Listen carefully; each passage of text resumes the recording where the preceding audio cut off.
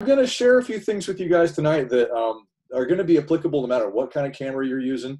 Some things that might be useful to you, and then we'll talk about, I mean, just whatever questions you guys have, feel free to shout them out. And then if you've got tips or things of your own that you want to share, I'd love that too. I started studying photography like when I was in high school. I was lucky enough to go to high school that actually had a dark room, and college as well. Did a few things there. Back. Remember film? I don't know if you guys. It was a roll of this stuff that you would put in your camera in the back, and it had chemicals on it, silver and whatnot, to make it so it would capture the light that way. Anybody still doing Yeah, it? I'm pretty sure I had one of those when I was on my mission. Yeah, me too. Me too. I have a funny story about that, but I'll save it, and if we have time at the end, I'll share it. All right. Yeah, be sure. Mission film story. So there were a few guys that were in my photo classes and stuff, especially in high school, that claimed to only be there because they want to be in a dark room with the girls. But that was not me. I was serious, very serious about the whole thing. So anyway, I've kind of made the transition out of digital, as most everybody else has, and I do have some camera toys and stuff I'll show you as we're going through. But the first thing I want to talk about is the fact that photograph is literally a graph, right? It's a recording of light, the same way that your grandma's phonograph is a recording of sound. So as we're talking about photography, there we go, as the next one came up. We're talking about light and how to best capture that light, no matter what your scene is, no matter what it is you're trying to save, you know, whether it's your Instagram of your lunch, or whether it's a picture of your kids, or this is a shot down around St. George that I caught here last month or so. It's all about light. The quality of light that you get is super, super important. Okay, and so the first thing, as far as pro tip goes, that I want to share with you guys, whether you're using your phone or whether you're using a fancy camera, whatever it is making sure that you're taking your pictures when there's the best light around. You maybe heard people talk about golden hour before. Anybody heard about golden hour? That ring a bell? So There are times of day that are best for getting that nice warm golden light, like in the shot that you just saw. This was taken during golden hour in the morning. And so if we look at our day, and as the sun kind of crosses, you know, overhead, here's noonday, and here's evening and sunset, that first kind of hour that we have after the sun rises is when you have this time when the light is a little bit softer and it's a little bit warmer. And it's a great time to take photos. So just after sunrise, and it may not always appeal because sunrise is kind of early. I'm a morning person. Anybody else a morning person out there? Do we have some morning people? Peter, sure, right? But if you're not a morning person, the same kind of phenomenon happens kind of the last hour of the day before the sun sets. That's another kind of golden hour time.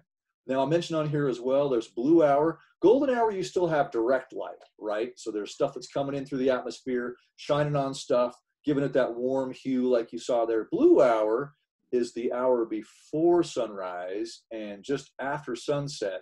And there's no direct light, but it gives everything kind of a blue shade, kind of a blue hue. Let's look at a couple of examples. This is, oh yeah, let's check this out. So here's the reason why. Here's the science behind it for those that are science heads. The reason you get golden hour in the evening is because when your sun is over here, look how much more atmosphere it's got to pass through versus when it's overhead and coming straight down on you, right? So we get a lot of this blue and purple and green light diffused, and it doesn't actually reach us. Instead, we get these great orange and yellow and red hues, and makes everything just gorgeous, right? So I was shooting some shots downtown with this guy. This is one of my favorite cameras, and the zoom background kind of makes so you can't see. This is my camera drone. Had this guy a couple of years, the second one of these I've had. And we put it up over there by the Library Square, and you can see there's the courthouse and the Grand American, all that. And the sun in this shot, you still see my mouse, hopefully, kind of circling over there? The sun's right over here, beyond this building. And so we're still getting that gorgeous golden hour light, and it colors the clouds. And you can even see it on the buildings, right? The light's still direct. We've got some over here and on Little America as well. And over here, some of these ones off Main Street. So that's like your typical golden hour kind of shot.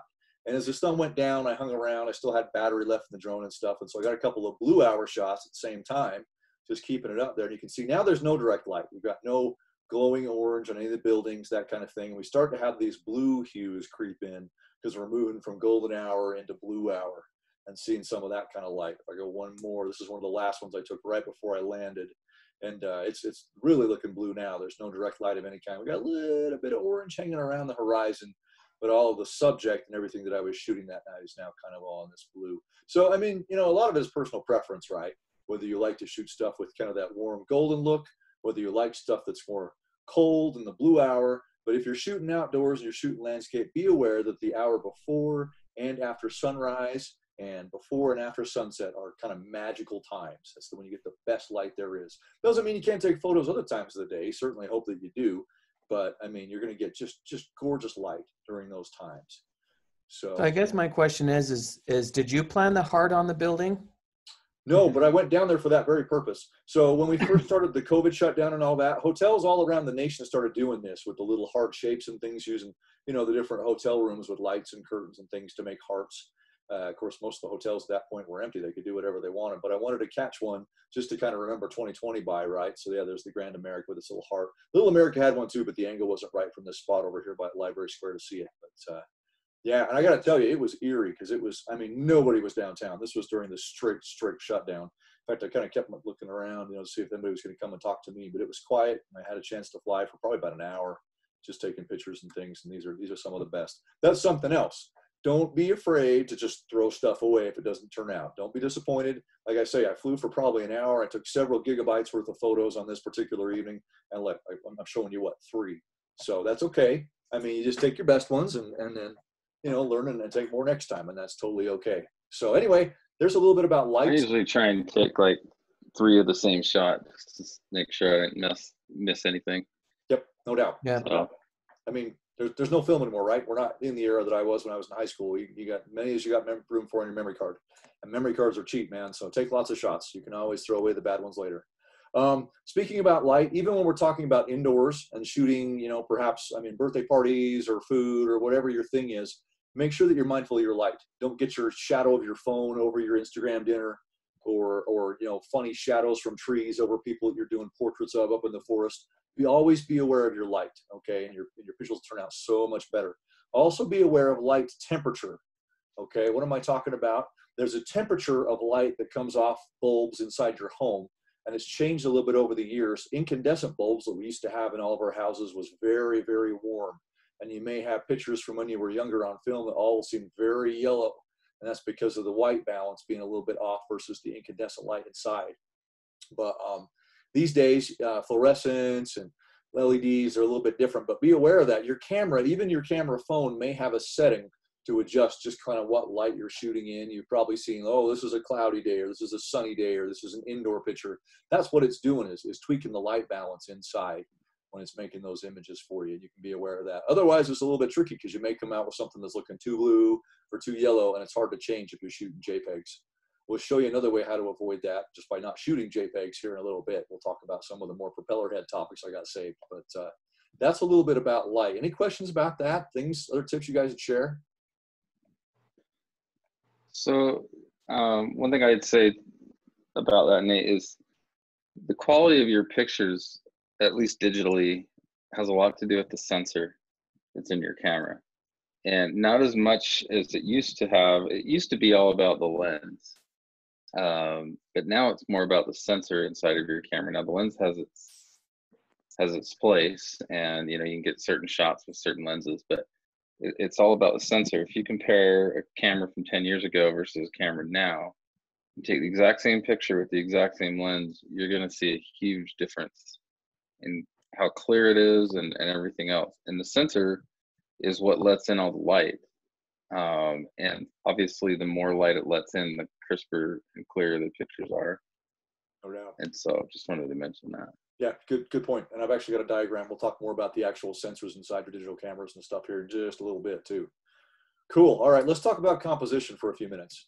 Okay, what am I talking about when I talk about composition? I mean, what is it you choose to include versus exclude or whatever in your photo, right?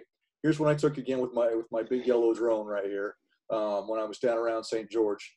It was a different morning than that other shot, but this is a shot of the southbound lanes of I-15 and a little dirt road that I was off on, kind of going through the Hoonies just to take some shots of the cliff sides and things. And it kind of pleased the eye to me just because the layout here. This is a good example of what we call the rule of thirds. The rule of thirds means like the human eye and the human brain, for whatever reason, is pleased by the fact that things aren't always centered.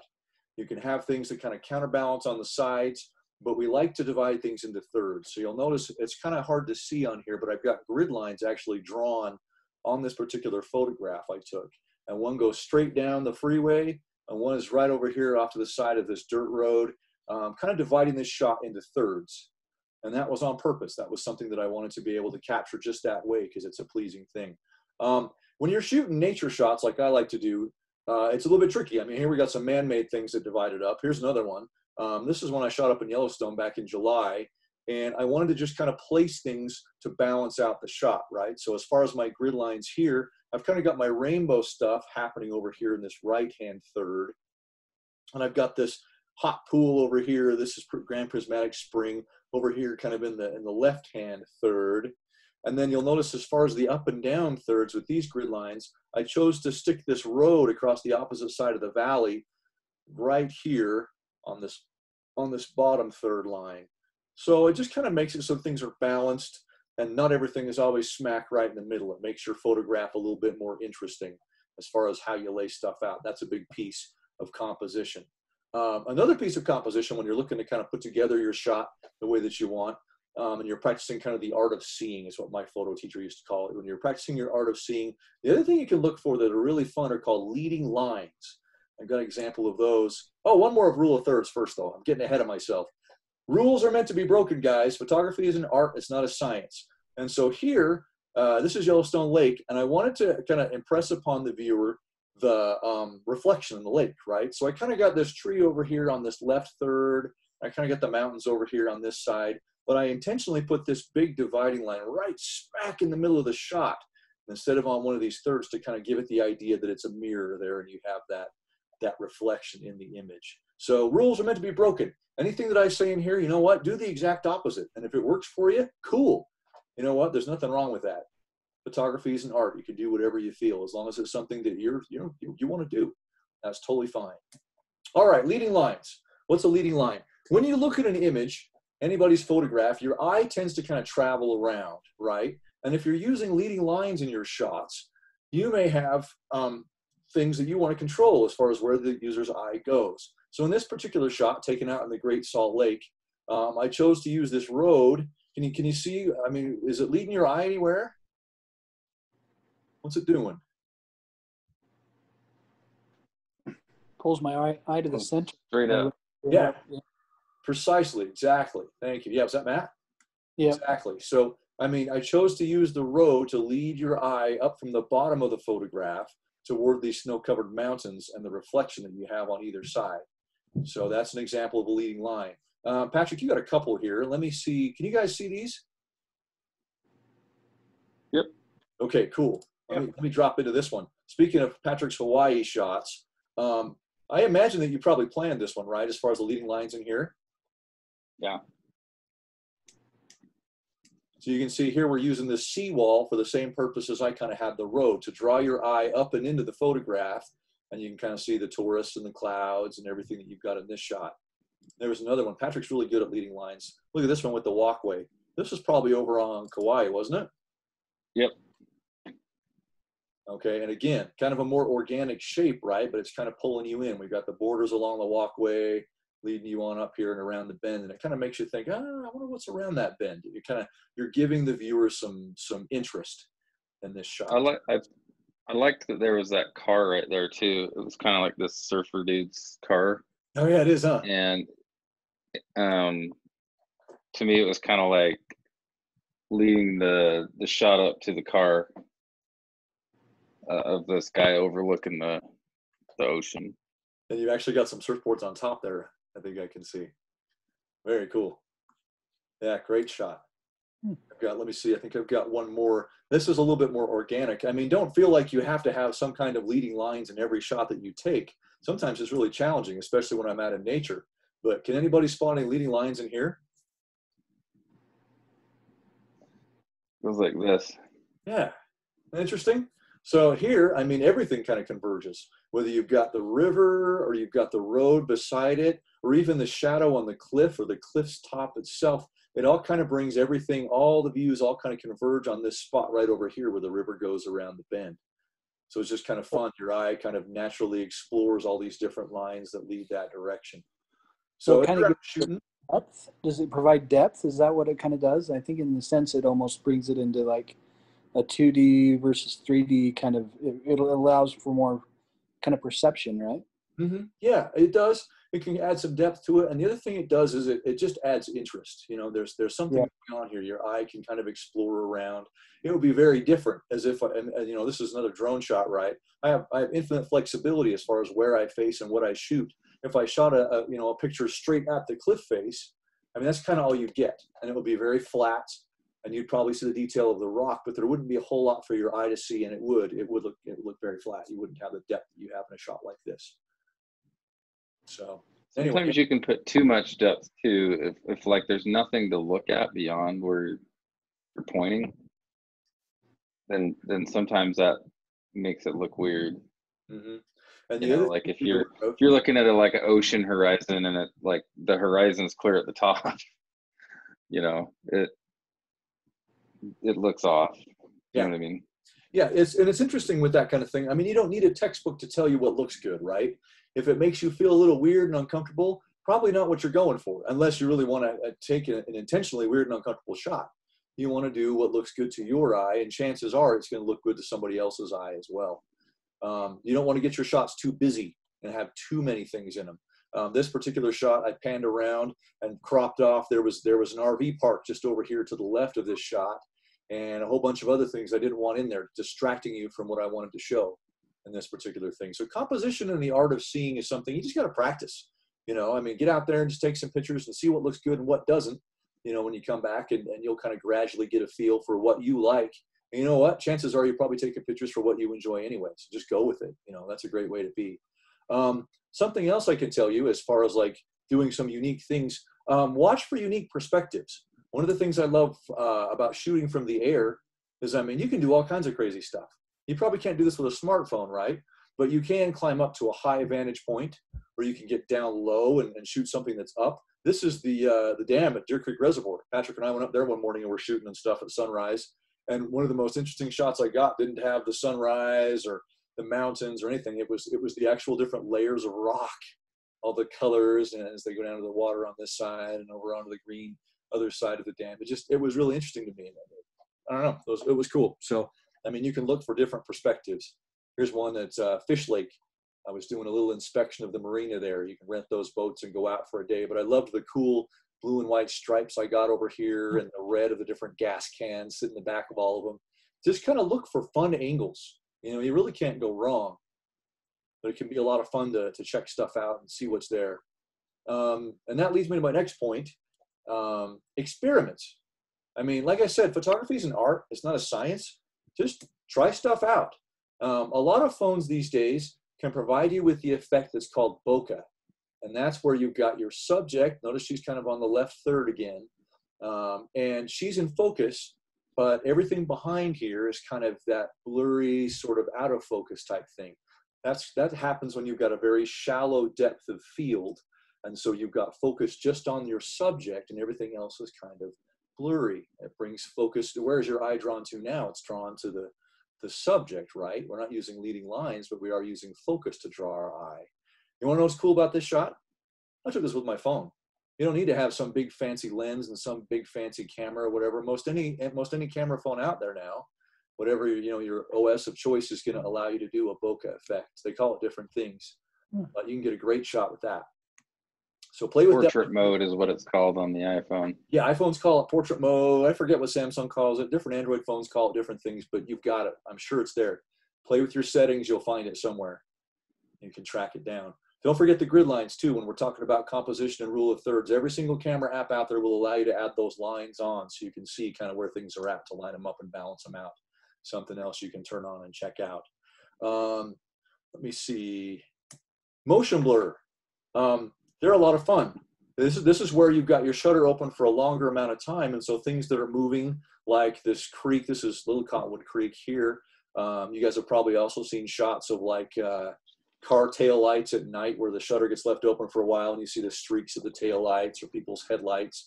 Those are all done with the shutter being left open for a while, and it gives you some cool motion blur. Want to know something else that's cool? This is another phone shot. You can fake this. Your phone shutter doesn't usually stay open very long, but you can take shots like this and then blur them together. And a lot of phone software, your camera app can do this for you. Patrick, you've got some good ones too. I want to flip over to a couple of yours here. Back to I was with you when you took that one. Yeah, that's right. That was when we were up camping in Little Cottonwood. Tell us about this one though. Yeah, that's Kauai. Same kind of thing. So a lot of the iPhones, like the newer iPhones, have what's called a live photo. And what the live photo does is it takes a whole bunch of really fast shots, and then it can piece them together into like a short 1 or 2 second clip. But one of the editing tools that's on the iPhone that you can use, instead of making it a clip, we'll stitch them together into this blur feature. And so I know a lot of other phones these days have that as well, you know, like some of the Samsung and Google phones, but that's the trick that they do, is instead of using a lens technique, they use a software technique. And really that's kind of where the world is these days, is how can you get software to, you know, display something on your sensor, which then gets, you know, turned into a picture, you know, to do what you want. And you know, the best phones these days aren't necessarily the best cameras on phones these days aren't necessarily the ones with the highest specs, or the ones with the best sensors. That's right. And the ones that that have the best software. So and you know, the old saying is what's the best camera out there, and that's the one you have with you. Yep, I was hoping you would say that.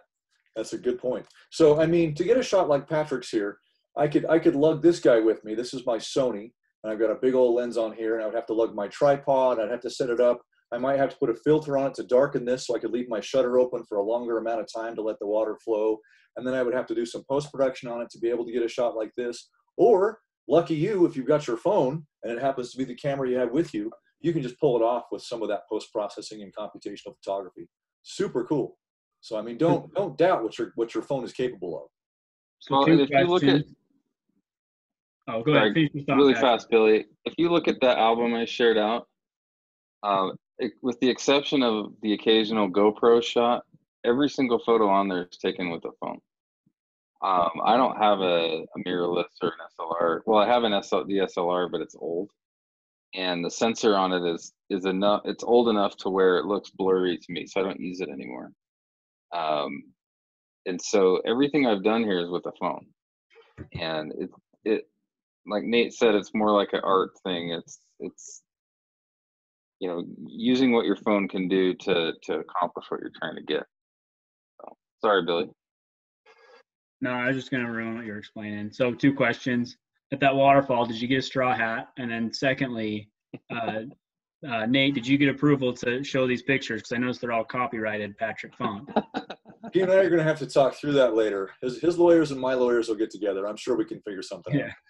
Here's what I thought. Royalties. Google, I don't really trust so much. And so when I exported them out of Lightroom, I thought, you know what, I'm going to put a watermark on these just because they're on Google. Yeah, no, that makes sense. But you'll notice some of these don't have the watermark, and that's because I didn't bring them in from Lightroom. I brought them in from something else. So yeah, we'll talk about Lightroom in a minute here too, because it's a super cool tool. Let's see. So as far as experimenting and trying stuff, I mean, try out some depth of field tricks with bokeh with your subject. Try out some motion blur tricks. Do the car tail light thing, or do something with moving water. It's tons of fun. We've got some other examples here too. You can take multiple exposures and bring them together. This is a great experiment if you haven't done this. So with my Sony, I don't have a lot of that computational photography type tricks that I can do in the phone, right? A lot less processing power here, even though I have a fancier sensor. And so what I have to do to get an image that looks a lot like what my eye would see is I take 3 shots. You can take more, but I kind of like to do 3. It's kind of a balance of, you know, lots of photos versus the detail I want to get. I take one that's underexposed and one that's spot on, and I take one that's overexposed. You can see that means I've got stuff that's blown out. I've lost the detail and this cliff face right here and these rocks. But it's brought me in some nice stuff in these shadows I wouldn't have gotten otherwise. And my guy over here that's underexposed, I lose a lot in the shadows. That detail is gone. But look at all the great detail I got here in this rock face and these cliffs and stuff. And then I can use software to bring these guys together. And my result over here on the right is I get my cool shadows coming in from this shot.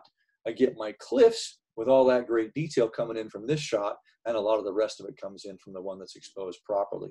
This is called HDR photography, high dynamic range. And you can do this yourself. This is kind of one of the things I like to do with my Sony. I'll go out and do that and bring them in together and do it on my computer. And it's a bit of work, but I like the results. The cool thing again is we're focusing on phone photography. When you pull mine out here, this guy right here will always do this automatically. So computational photography performed on most modern phones these days means that I point this guy and I hit my shutter button on it, and it automatically is taking a bunch of exposures. Depending on the brand of phone, it may be more or less, but it's doing the work all on its own without you having to do anything to bring in all these kinds of details in the shadows, in the bright spots. You didn't have to think about it. You just thought you were taking one picture by tapping that shutter, but surprise, surprise, it's doing a bunch of work under the hood to bring you in a good photo like this. If you want to play more with high dynamic range type photography, there are actually third-party apps that you can buy to be able to play with how many exposures you're taking and how to merge them in. And you can check for those. If you just do a search for HDR photography in your App Store or the Google Play Store, you'll find them. And you can check that out. So then you're still using your phone, but maybe you're doing some more creative things with different apps. So it can be a lot of fun. Patrick, do you do much with HDR? Yeah, every shot I take is pretty much HDR. And One of that's the actually a things, setting on your phone, right, Patrick? I mean, I have an yeah, iPhone, and I want to say all of mine are HDR. I think I have all mine automatically set for HDR. and with iPhones, you can choose to have it keep all the original images and the HDR image, or you can have it keep a raw copy, which I'm sure Nate's going to go into what raw means. Yep. But yeah, for me, I take it in HDR, and then I usually do some touch-ups with something like Lightroom. And you know, if I'm using this guy, I have a couple of these, my GoPro. It doesn't necessarily do the same. It does a lot of tricks, aren't necessarily the same as what you do on your phone, but I shoot everything on this in RAW, and when Nate gets to that, you'll kind of understand why I do that. But yeah, it's, you know, there's so many different ways to do things. And the nice thing about having a camera like Nate's is that you're able to do a lot more with software to bring out certain details of pictures or change them, or you know, give them different colors than you are with just a phone photo. But at the same time, the phone photos are getting to be so good that you don't really necessarily need that anymore, other than for the lens. You know, I can't zoom in like I can with a mirrorless or an SLR. But I mean, I can zoom in and out on my phone, but not to the degree of those type of cameras. So They're getting better. it just They're getting better. kind of depends on what you're doing. So that's a good point. We'll talk lenses on smartphones these days in just a minute. Another thing to experiment with, and I hope that you do, is with panoramas. This is one I took from the drone. I was up Big Cottonwood up toward Guardsman Pass. I wanted to shoot one, you know, down toward the the canyon there, but it was just too big to fit in a single exposure. And so, I mean, most any drone or any camera phone these days allows you to take a panorama where it does all the stitching for you, does all the work, lines it all up, and you get an image like this, where you're truly capturing kind of the expanse of a big mountain range or a lake or some other scene all right there. And it's a great way to change things up, try something new, capture some more. So experiment with panoramas too. Has everybody seen the panorama mode on their phones? Yeah, I've used mine a couple of times. Super cool. and some of the newer phones have wide angle, which is very similar to panorama, and can capture quite a bit of detail that you would normally get on the panorama. The hardest part about a panorama, and actually even with like a GoPro or a wide angle type of shot, is to keep a straight horizon. um, Yeah. because of the way that it's shooting, it naturally kind of does this. And so if you when you drag the camera back and forth or doing this, it curves that horizon in the way that you did it. And so that's always been tough for me to get a good panorama photo without having a weird looking horizon. But sometimes you can even play tricks with that too, which ends up kind of cool. I have a couple on my GoPro I can show you guys later, and I'll show you the difference between, you know, 3 different shots in the same spot, just at different angles. So Yeah, that'd be cool. That'd be cool. That kind of leads to composition too, just kind of looking at it from different angles and doing different things. Speaking of experimenting and trying different things, a lot of the backs of phones are looking like this these days. The one on the right, I joke about looking a lot like the stovetop in my kitchen these days. And this is, I think, a Galaxy Note 20, has 3 on the back as well.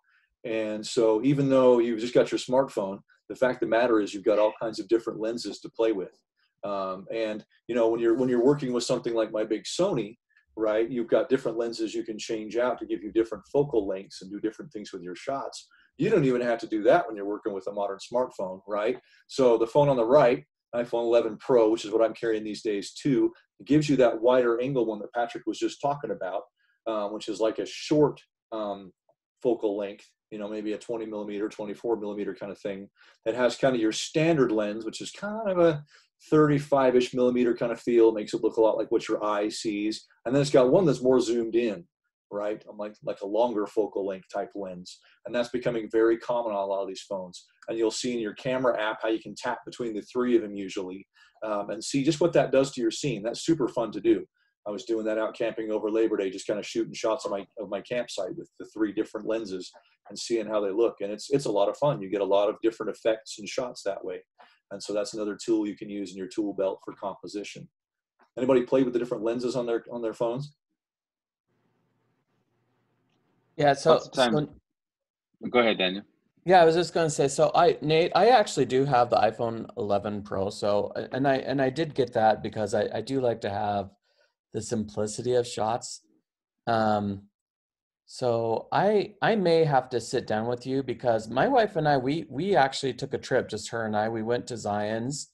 Beautiful. We took a couple of trips, and I would say like the majority of all my pictures are with my iPhone 11 Pro. Nice. I bet you there's some things that I could totally do with some of these pictures that I haven't even thought of doing. So I may have to meet up with you, just sit down, and because I got some pictures that I think I could really make them look good. I just don't have the education to really know like what I need to adjust. So I just was going One to thing I like to do is if I see a scene with my Pro, I'll take it at all 3 focal lengths. Oh yeah.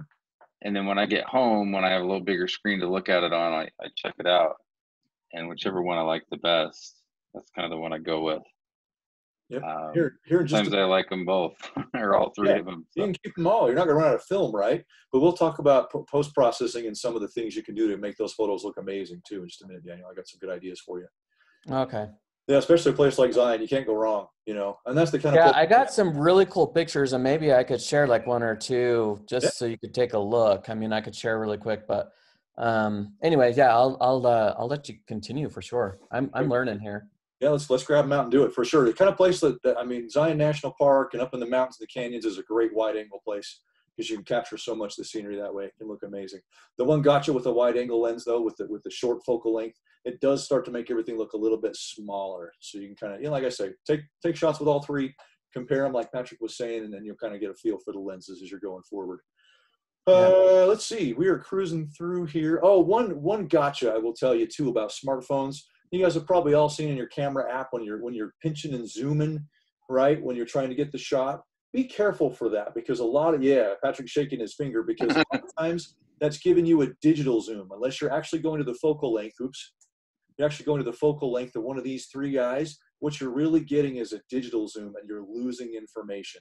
You're going to have a grainier shot than if you hit the button for 0.5 and 1 or 2, or where Yeah. you actually. So about that, Brother Hanson. So that's where like an SLR camera would come into play, right? Because that's not digitally altered, right? That's why an SLR camera with a good zoom is always better when it comes to zoom shots. Is that not So a correct? zoom lens is always going to be optical, exactly. So you don't lose information. Okay. So I just have my kit lens with my little Sony here that I got earlier this year.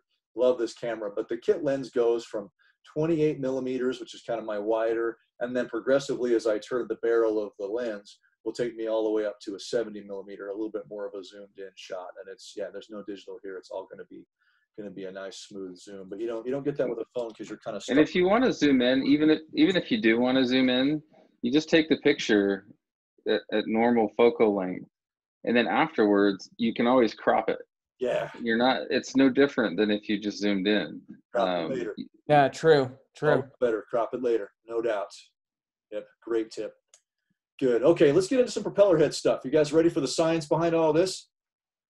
All right, when you're working with a camera, there's a triangle. We call it the exposure triangle, just like you see here. The side over here, you're probably familiar with your shutter inside your camera. The speed at which it opens and closes is part of this triangle. When you've got a fast shutter like this, it's going to let less light in up here. When you're down here with a 1 second opening, boy, you better hold that camera still because that shutter is going to be open for a full second, right? Hope you got your tripod. This side is maybe not one you've talked a lot about, certainly not as far as thinking in terms of camera phone. This is your aperture. This is the actual opening that's outside of the sensor there, right? Now, your typical camera phone, like our guys here that we've got, they don't allow you to adjust your aperture. It's fixed. Okay, you don't get to choose, f2.8 where it's all the way open and letting in lots of light, or f22 where it's pinched down really small. You get whatever the camera manufacturer gave you, and that's the end of the story. That's another reason to go with a guy like this, where I've got full control over this exposure triangle. But it's okay. There's other stuff we can do. If we can't adjust this side down here, we can fiddle with these other sides to get the thing how we want it as far as the light, right? ISO doesn't actually stand for anything anymore. It's really weird. Back in the film days, you would actually, I don't know if maybe Patrick is old enough, he'll remember this, but you used to buy 100 film, or you would buy 400 film. Everybody remember doing that? Yep, I do actually. That's different. Good, Daniel. Okay, you're old like me. That makes me feel better. Okay, so this is referring to the actual speed at which the film or the sensor these days reacts to the light that hits it. Okay, but there's a caveat. Down here is less sensitive. Over here is more sensitive, okay, to the light. But when we start, why would you ever want stuff that's not sensitive, right? Wouldn't we always want to have something that's super fast and sensitive to the light? The farther up this side of the triangle you go, the more noise and grain you get. So if I'm shooting a basketball game, man, it's really cool to have 1600 speed because I can freeze those players in the basketball or whatever exactly where they're at. Okay, I can do that super fast because this is very sensitive, but I get a little bit of grain in it. And you can see that sometimes as you're looking at sports shots versus, maybe something else. So some apps, camera apps on your phone will allow you to adjust the ISO. This is something a sensor in a phone or certainly in any other camera you have, you can adjust. Just depends on the app. I know Apple with their standard app that comes on your phone, they don't like to expose that kind of stuff to you. They keep it really simple. But if you it's all automatic on those. They choose it for you. If you go by Halide Camera, which is a third-party app, which I believe is available for Android and for iOS, Halide Camera lets you set your shutter speed yourself, and it will let you set your ISO sensitivity. You can do all this stuff except for the aperture because you're fixed there, right? But look at third-party apps. It might be kind of entertaining because then you have a little bit more control over what's going on with these different sides of the triangle. Why am I showing you this? Because you can do neat tricks when you adjust your exposure triangle. Like I was showing you earlier with the moving water and the tail lights and all that kind of stuff. You do that with a slower shutter speed. The cool things where the background is blurred, that bokeh effect with the shallow depth of field, you do that with a really big open aperture like this. So knowing about your exposure triangle allows you to play some cool tricks. If you want to make starbursts out of the sun as it comes over the horizon and kind of shoots out those little rays like you saw in that first shot I showed you, you do that with a really tight, tiny aperture like this over here. So there are games you can play once you kind of understand what's going on with the exposure triangle. How's that for Rollerhead? Is that a bit much? That's doing all right? Nobody You know what I always find confusing about aperture is that it's backwards. Yeah. The smaller the f-stop or aperture is, the more light it's letting in. And Yeah. it always throws me off. Smaller the number, the bigger the opening. It's very weird. I agree. Yep. But just something you kind of have to memorize. And as you tinker with it, you'll figure it out. It's something you can play with. Let's see. Let's do some more nerd stuff. Let's see. Camera types. Let's talk about cameras for a minute. So once we've moved beyond what's inside of here, and we start looking at things that are standalone cameras, for many, many years, there was an SLR camera. This is the SLR right here, single lens reflex. That stands for the fact that you used to have film or your sensor nowadays back here, and the eyepiece up here had to be able to see the same thing the film was going to see. And the way they accomplished that was a lot of really cool moving parts. Okay, you had your lens that was over here sticking out the front. The light would come in and hit this guy on this angle right here. That's a mirror. And the light comes in, hits the mirror, bounces up here, and there are more mirrors. In fact, it's a big old prism. They call it a pentaprism. You can see down here on number 7. It would bounce up here, bounce over here, here, and then it would hit your eye looking through the eyepiece. Crazy. So who knows why they did that? I'm just curious. So who knows why they did that? Bouncing it off multiple locations. Why would that be? But wouldn't they have to account the image being upside down? Exactly. It's reversed. Yeah. Exactly. Okay. I was just thinking about that. I'm like, wouldn't it all be reversed? Yeah. Okay. Yeah. Right. You've got to. So when I was a kid, sorry, Nate. When I was a kid, I did a little. I don't remember if it was a science project or something, but I got with a friend of my dad's who is a professional photographer, and we did a pinhole camera. And cool. The image that we took with this pinhole camera was reversed. Yeah. And so we had to get the negative and then redo it, the other way around. So, but the actual image itself that was on the film when it was all done was reversed. So. Isn't that cool? Yeah, for that same principle with the light. Now, we've come a long way. These days, we don't need to have mirrors bouncing stuff around. Things are more digital, right? So this particular camera I've got, my little Sony that I love, it's funny, if you look at it up close up top here, it looks like it still has kind of this pentaprism shape, but this is like, it's vestigial. It's like your appendix. You don't need it anymore. Really what's going on inside here is like this diagram on the right. Okay, the light just comes shooting straight on through the lens, the shutter's right here, and boom, hits the sensor. And the way that the viewfinder works is actually, it's a screen. it's basically the same thing as down here. It's just using another screen to show it. If you were to look into my eyepiece here in the back, that's what you'd see. It's just the screen. So we've come past all of this. The battery life is not super great on some of the mirrorless cameras that were early ones. This is a model from about 6 years ago. It just got cheap enough that I could afford it here this last year. But mirrorless cameras are super cool, and this is the same principle that your phone camera works off of, right? There's no mirrors flipping up out of the way to expose the film anymore. It's just straight exposure from the lens right on through to the sensor. But now you'll know. Another thing, like the old school cameras, did it simply just move that first mirror that it hits to go straight? Like when you actually hit the button, is that what it simply did? Is it just move the mirror? Yeah. So if you ever press the shutter button on an old SLR camera, you hear it. It's like chunk sound. Yep, yeah. It's a little ka-chunk sound because the mirror goes whoop up out of the way and makes it so the shutter can then open and expose the film. Okay, that's what I thought. Okay. Very analog. And this was something that even happened with some of there are still DSLRs today, right? That's what that means, is it's a digital single lens reflex camera. It's still got the flippy mirror inside. And we're beginning to work past that to get more into this mirrorless type of thing, but it's relatively new. All right, let's talk about sensor size. Patrick brought up the sensor itself. You may hear, oh, this camera has this many megapixels and this camera has that many megapixels. You want to know something interesting? This guy, my Sony, and my iPhone purport to have the same number of megapixels that they capture in the image. Okay, they're both, what are they, like 20 megapixel, I think, on either one of those. Guess what, though? The sensor itself is totally different night and day. The reason I love my Sony is because it's a full frame camera. You'll remember 35 millimeter film back in the day. Well, a full frame sensor means a 35 millimeter sensor is inside the camera. And you can only imagine how much light a sensor that size is going to reel in versus maybe something down here. Look, here's your Apples and your Samsungs and the crop on the sensor that you get with those.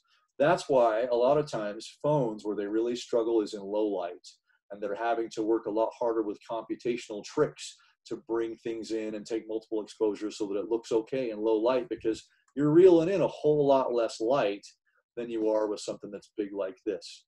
You may hear as you're shopping for cameras or looking at different things about APS-C. That's another format that's very popular with Canons and Nikons, and Sony makes those too. They're crop lenses, but they're bigger, and 4/3, and the portable cameras and those kinds of things are down in this range. Or you may see somebody who's got like hundreds of thousands of dollars invested in camera equipment, and they may have what's called a medium format camera, which is this big outline clear around here. I don't have one of those. I'd have to sell my house or something to get that kind of equipment probably. But a nice full frame camera makes a big difference, especially in low light. I'm really hoping this fall to get out to some nice dark skies where I can use this big full frame sensor on some astrophotography, being able to take pictures. Hey, speaking of that, yeah, next weekend's a full moon, or sorry, a new moon. new moon. Yeah. If anybody's interested, I was thinking, I'm not 100% sure yet, but I was thinking about going back out to Antelope Island, and you can get some really good shots of low light stars and other things, especially with no moon. So Yeah, my if dad anybody's back in the interested, day, let me he had know. a big telescope. He used to go to star parties, and they happen every once in a while too. Yeah, yeah. Yeah. Same kind of conditions you want for a star party, or what you want with a night, kind of photography trip. Patrick, I got to check my calendar, but I would love to do that. That'd be a lot of fun to get out there and shoot. Yeah, if anybody else is interested, let me know, and we can go out there. Yeah, see if we can meet up. That'd be a lot of fun. Let's talk about file formats real quick. I mean, as photography has become digital, we no longer have negatives. We no longer have prints. I mean, we do, but I mean, it's printed out on a printer. It's like a Word document or something. But there's a big difference as far as how the data that comes off your image sensor is stored. When you have data that is stored in its completeness and just kind of saved off to a file, you get a great big old file, but it's called RAW. And what that means is it's got everything that came off that sensor. It may not even look that pretty at first, okay? You have to do a little bit of work to make it look as nice as what they're showing us here in this example. By the way, these are the first shots that are not mine. I didn't take these. This was somebody else in a photo tutorial. But contrast that with the JPEG. On your typical portable camera or your typical smartphone camera too, what you're getting is called the JPEG. You're familiar with that. It's an image format that has been processed. So it's taken the raw information straight out of the sensor, and it's done its best to try and make it into a pleasing image for you. However, as part of that, a JPEG is lossy. It loses some of that information. And so sometimes where you're able in post-production to bring out some of these nice cliffs and stuff, you don't have that information any longer when you save it out as a JPEG, because that initial raw information off the sensor is gone. You've only got, what the process. Well, it's compressed. So yeah, I mean. Well, yeah, I was gonna say. So JPEG is what is it, like 1/8 the size of a RAW? Depends on It's the like sensor. something crazy like that. But yeah, they're always much larger because it's got a lot more information in it. Now, if you're taking, and if you look at a raw image, like just by itself, without doing any processing, it actually looks pretty ugly. Yep. It looks dull, but that's because it's got all of the information in it, and it isn't trying to pretty it up like software computational photography does. And so it's up to you to process that, which is, I think, where Nate was going with this. So you have to pretty it up yourself. Exactly, Patrick. I thought since we got a little bit of time, you guys want to see how that process works? Let's do it real quick. Sure. Let me see if I have Lightroom. So Adobe Lightroom is kind of the gold standard for photo processing. There are other folks that have products out there, and they may be good as well, but a lot of folks have just gravitated to this over the years.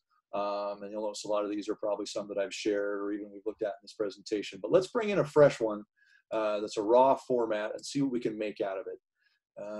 Let's see. Let's add photos. We're going to go to a spot from some ones. Let's see, pictures. is going to see how I organize stuff on my hard drive, which is really not all that well.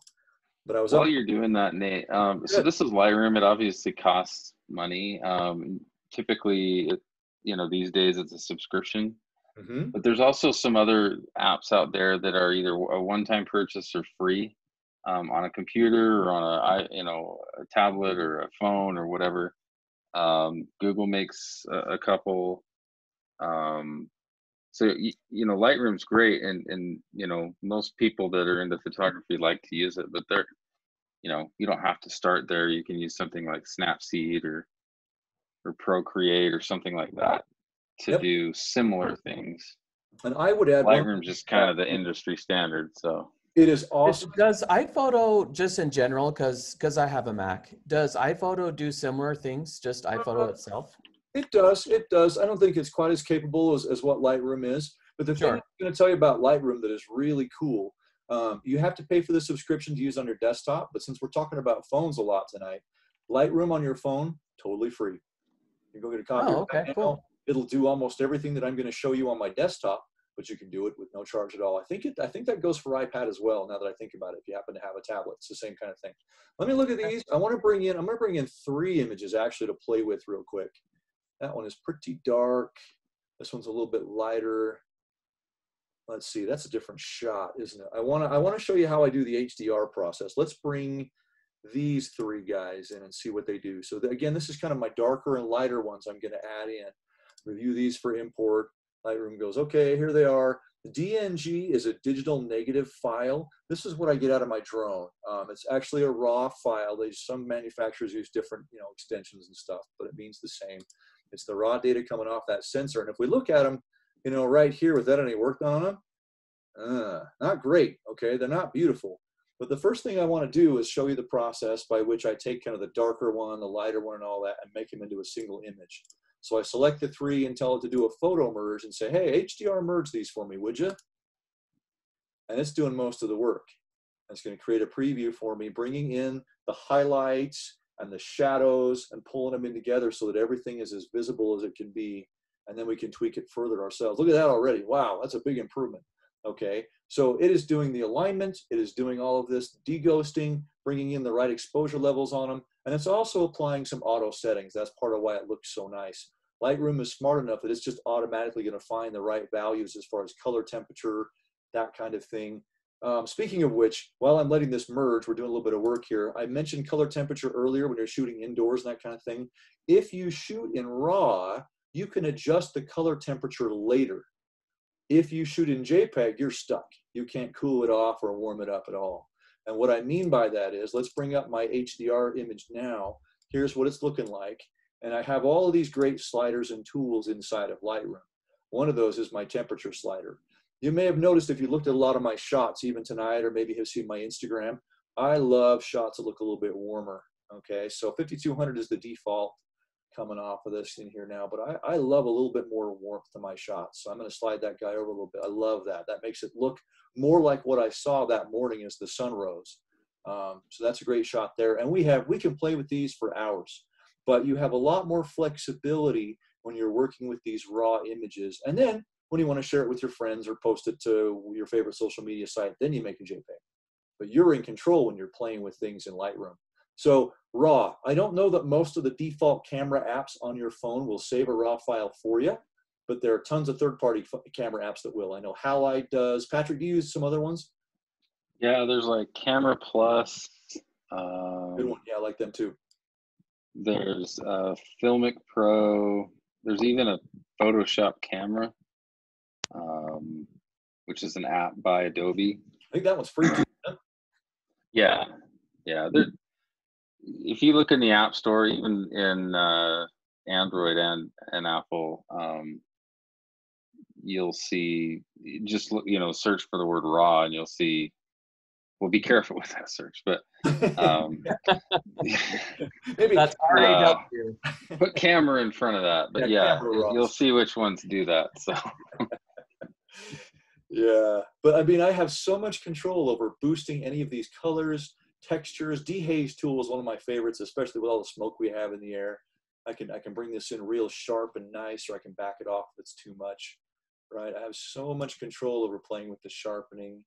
If I've got Think of it this way too, like, so Nate, you mentioned, color temperature and things like that, and raw versus JPEG. So you can use an app and do some tricks on a JPEG and change the settings and whatever. But think about it this way: if you're using a raw image and changing all of that on a raw image, you're actually changing the values that are in the actual file, right? If you're doing that over a JPEG, you're literally like painting over it. Mhm. And so you might get it to look somewhat good, but if you're comparing a raw image to a non-raw image and you're trying to adjust, temperature and other things like that, you're going to lose a lot of depth or other detail inside of your picture. And that's kind of the main difference between the two. So it's all depending on what you want. I mean, if you're after the perfect shot, the one you want to hang on your wall, you're going to want to do raw, right? If you're after just a quick, easy, snap a cool picture, post it on Facebook or whatever, maybe you don't want to do that. So it all depends on what you're after. And that's what's so cool about everything these days is you can do anything you want, and depending on what your purpose is, get anything you want out of it, if you know where to look. Yep, totally agree. Let's do a couple more cool Lightroom tricks. Healing brush. There's one that's in Photoshop. Photoshop might cost you money, but I mean, here you can play with this. I'm just going to drag over this guy's cabin here, and there we go. That's going to grab me a spot over here, replace it in there. Let's see how that looks. It's going to look pretty good. And I think if I go back to my one-to-one, you won't even notice that cabin's just gone out of there. So we can play games like that. If I want to brush certain things, maybe I want to bring in the valley a little bit more. Check this out. Let's make my brush a little small. You can do a selective edit. Yeah, right. So I can drop down in here like this and just bring in the valley maybe a little more. And I can drop down my exposure once I've done that. So it shows up a little more. You wouldn't want to go that far. It starts to look ugly, but I can play with things like that. Change my exposure. I can bring up highlights and shadows. Bring up the black so you can see some of the shadows down in there a little bit more. I've got things where I can selectively edit just little spots right in here. Lots and lots of powerful tools. Again, there's a subscription required to be able to do this on your desktop, but many, many of these tools are available in Lightroom, which is totally free on your phone or your iPad. It's limited, but yeah. Yeah, I was going to mention, so I do like to go out and take drives in my car. So I'll take like a Saturday and wake up, and I hate to say this, but I've been doing it all wrong, I think. It's like I got some pretty good shots, but I don't think any of them are raw like that. I mean, I just took them with my iPhone 11, right? But I don't know. Well, it just depends on what you're doing. I mean, are you going to go back and do like some post process and, hang this up on your wall? I mean, maybe you aren't going to do that. Well, And it's funny that you say that because I got a really good shot and I actually took it to Costco and I printed it on like a metal frame that they offer. Oh, nice. And it was a really good shot. I mean, it was good and I could show you the original, but like I think it could have been better.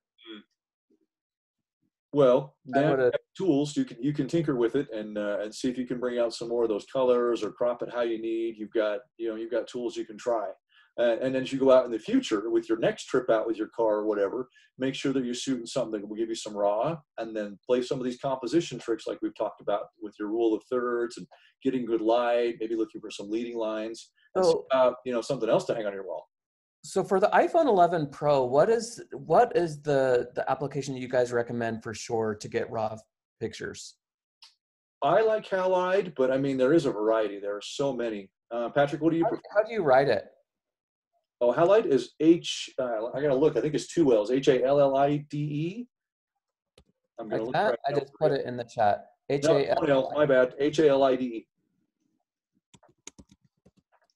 Halide? you don't have to have a Pro either. You can have like an 8 or a 7 Plus or, a lot of this.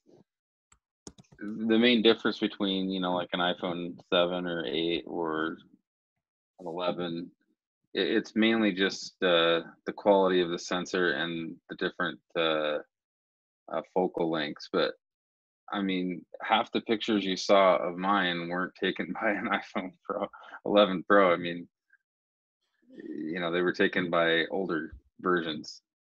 So, you know, you can do lots of things. I was going to show you guys a quick example real fast, Nate, if you don't mind. We can stop recording if you want. Let me flip it over to yours. Let's keep the recording going. People will love this.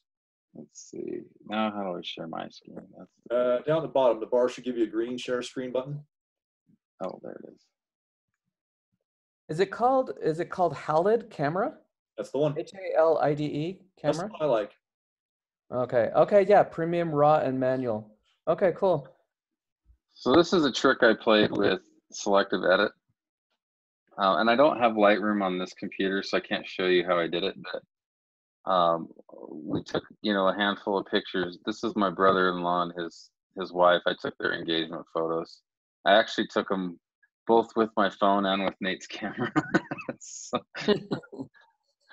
But this is one I actually used my phone with, and the light that was right here wasn't very bright. So what I did is I cleaned up the picture the way I wanted it, and then I selectively edited this section in the kind of the shape of a heart, and then I blew it out. I just turned on the max exposure and the light and everything like that, and it looks pretty cool the way that it's set up. And that's actually the one they used on their actual invitation out of all the other ones I took. This was just a gimmick that I was just messing around with, and that's the one they liked. That's funny. But I also wanted to show you guys. So when I was out at Antelope Island a couple of weeks ago, unfortunately the moon was really bright. So it was really tough to get some good star pictures. But my GoPro has a wide angle, which is very similar to panorama. And so this is if I have my camera pointed like up and it sees the horizon down below. See how much it curved it? Yeah. So then if I adjust it just slightly down, it curves it a little less. Yep. But then if I get it dead straight, there's a straight horizon. And, you know, I've used my rule of thirds that Nate's been talking about, where I wanted mostly sky, but I wanted some land in there. And so you can see, you know, the bottom third is land and the top 2/3 is sky. So when I go out next time, hopefully, see how you can see shadows here?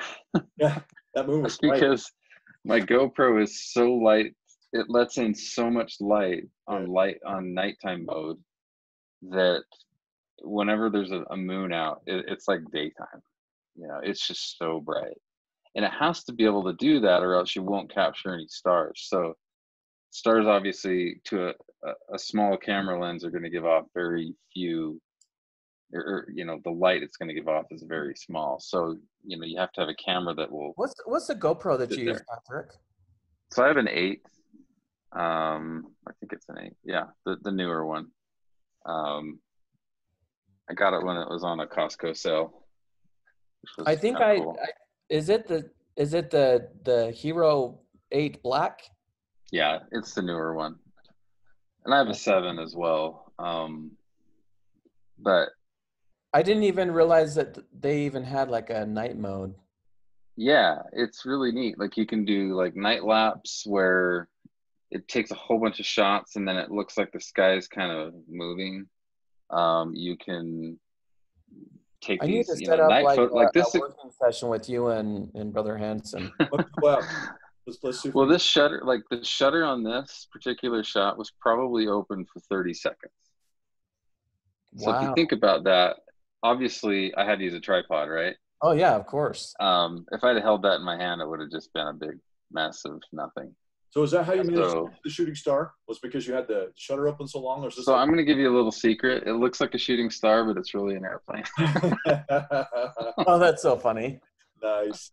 But we'll pretend it's a shooting star. It looks great. Looks great. But yeah, I mean, I did a whole bunch of different. This is actually the moon. It looks like the sun, but it's actually the moon. Right. Yeah. And That's huge. Just think of how much darker the sky would be though if the moon wasn't out that night. So that's kind of why I was pretty interested in going out possibly next weekend. Yeah. Just depending on what time. And you know, really about 9 or 10 o'clock is kind of prime time. See, even this is, so tell me what time. This is at 9:13 on September 1st. So what, 2 weeks ago? And I'm still getting that glow from the sunset, which was probably an hour and a half before that, you know, but it's the way the So light does anyone lets it have, in. talking about the golden hour and the blue hour, does anybody have like a chart that actually kind of shows those windows throughout the year? Don't I Does something do? like that exist? Probably an app out there. Exactly. I was going to say, grab an app. The one that everybody uses is called Photo Pills. And Photo Pills does a lot. It's a beefy app, but it will help you plan your shots, the time of day to take them all through the year. It keeps track of when the sunset is, so you know when golden hour would start, when it would end, and when blue hour would begin. All of that. It's all built. It's a great app. I love that for planning. And what is it called again? Photo Pills, PILLS. Photo pills. The other thing I was going to mention to you guys too is that pretty much every camera or phone or anything these days, when you take a photo, keeps what's called metadata. And certain apps like Google, for example, or Lightroom does the same thing. It can display the metadata to you. So it can show you, okay, I really liked this shot. What were the settings that my camera did automatically to get this shot, right? And so it tells me the f-stop, and there's my 30-second aperture was open for 30 seconds, 3mm focal length, and then my ISO. And so it's kind of nice to look at that metadata every now and then to say, how did I do that? You know, and I mean, how did my camera do that, so that if I want to do the same thing in the future and I don't want to rely on something automatic, I can go through and I can set my settings manually to do what it is I want. So it's kind of neat that, you know, most apps that are, you know, into photo editing and things like that keep your metadata for you, and it's all tied into the picture. And so whenever you submit a photo through like Twitter or Facebook or any of that stuff, you know, most people can see what kind of camera you use. So if you ever see those commercials like iPhone is the most used camera in the world, well, what they've done is they've gone to, you know, various photo sites like Flickr or other things like that, and they've looked at the metadata to see, well, what kind of cameras did they use? And then they'll say, well, iPhone cameras are the ones that are the most used, and so that's our advertising pitch. And so, yeah, metadata is pretty nice to look at every now and then. So. Let me share just a couple more quick slides, and then we'll let you guys go. Hopefully, I haven't put you to sleep, but I want to share a couple of ideas as we finish up that I want you guys to find my share button again now. Hold on. There we go. Okay, thanks. Sorry about that. All right, so get inspired. As you've talked about things tonight, the next thing I would say, a great next step, is to look at other people's photography. Go hit up Instagram, go hit up Flickr, even go to YouTube. This next link I have down here is an educational channel. Tony and Chelsea Northrup are great educators when it comes to photography. They'll start with the basics. They can walk you through and spend a whole lot more time than we did tonight about all these different concepts. And then they get deep. I mean, they know their stuff, talking about particular lenses, different techniques, all kinds of things. A great YouTube channel to subscribe to and learn more. Look at examples of great photography. Austin Mann, known for his iPhone photography. He's branched out a little bit more now and is doing things with drones and other cameras and stuff, but terrific stuff at his site, austinmann.com. Trey Ratcliffe is one of the early pioneers in that high dynamic range technique. This guy, I believe, now has moved to New Zealand. And so most of the shots he shares with people are just, I mean, eye-popping. New Zealand is amazing. And he's doing all these great things with HDR. Go to visit some of these places, find your own, just Google images, and it'll inspire you, you know, to take your own shots, kind of doing your own thing. And I can share these links around with you guys. I want to invite you to do two things tonight, because every presentation is most powerful when there's an invitation at the end, right? One is, see if you can grab an app from somewhere that will allow you to shoot in RAW, that will shoot the raw sensor data right off of your camera, and that way you can play with it. grab halide, grab, Camera Plus, doesn't matter, whatever it is for the particular phone that you have, grab that. And then the next thing, once you're comfortable shooting raw, see if you can start to shoot manual. And by manual, I mean where you pick the ISO, the sensitivity of your sensor, where you pick the shutter speed, okay, where you can start to play with some of those things so you're getting a feel for the photo that you're taking. The computer's not doing it all for you. You're starting to do some of your own, and that will make it so that you're taking steps toward being able to, be in charge of a beast like this or some other camera you've got and shoot in manual. Eventually, you'll become more comfortable in shooting in auto. I don't like shooting in auto because I'm like, I'm a control freak. I want the photo to be the way I want. But it takes a lot of practice. So those are my two challenges for you.